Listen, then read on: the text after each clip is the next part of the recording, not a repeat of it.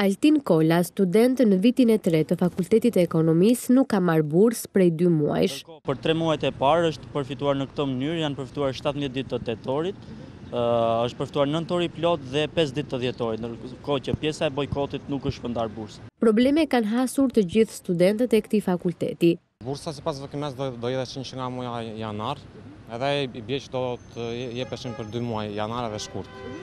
Por duket që akoma nuk janë hedhur. Rreth 2 muaj pa kaluar bursat.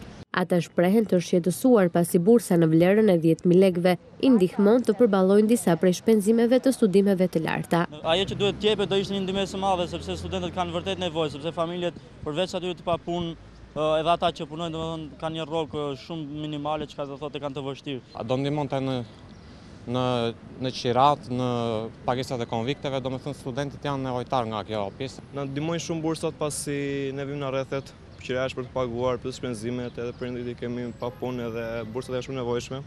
Në një njoftim të datës 4 mars, Fakulteti Ekonomisë bën të ditur se bursa e muajt janar do të përfitohet në korrik, ndërsa ajo e muajt shkurt do të jepet brenda marsit. Fakulteti sqaron studentët se shkak për këtë vonesë është bërë VKM-ja që ka hyrë në fuqi në muajin janar me pasojë rritjen e numrit të përfituesve.